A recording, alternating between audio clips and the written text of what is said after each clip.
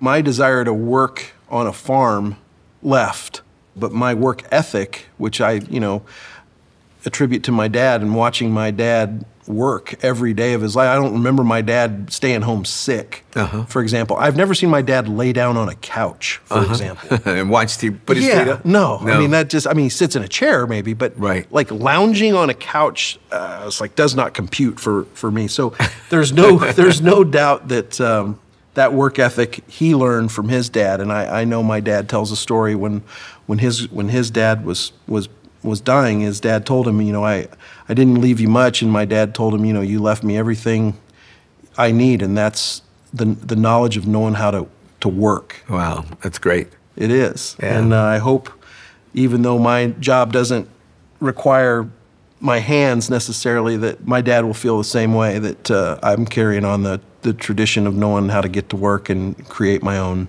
life and my own existence.